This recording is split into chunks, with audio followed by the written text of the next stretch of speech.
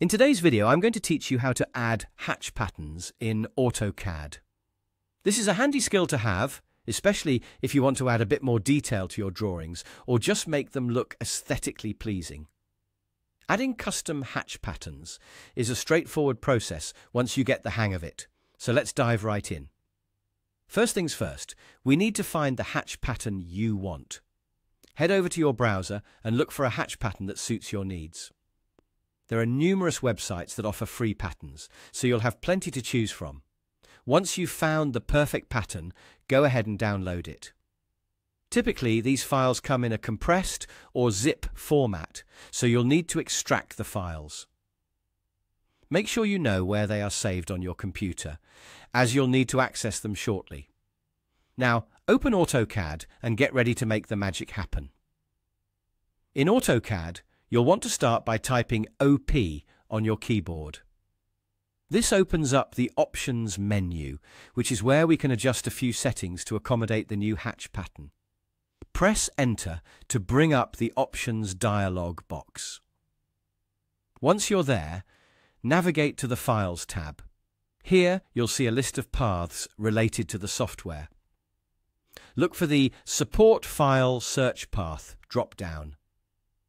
This is critical because it's where AutoCAD looks for various support files, including our hatch patterns. Expand this drop-down by clicking on it, and you'll see a list of paths. You're aiming for the path that ends with NU plus support. It's usually the first option on the list, but it may vary depending on your setup. Double-click on this path to open its location on your computer. Now it's time to paste the hatch pattern file you downloaded earlier. The file should end with a pat extension. Simply drag the file over to this folder or copy and paste it, whichever you prefer. With the pat file in place, you can close the Options window. Now, it's time to see your new pattern in action. In the AutoCAD command line, type hatch and hit Enter. You'll be taken to the Hatch Creation tab. Here, look for the section labelled Options on the ribbon. There should be a small arrow icon next to it. Clicking this will open the hatch and gradient settings. In this window, you'll see a section labelled Type. Click on the drop-down menu and select Custom. This tells AutoCAD that you're planning to use a custom hatch pattern. Next, click on the swatch located within the settings.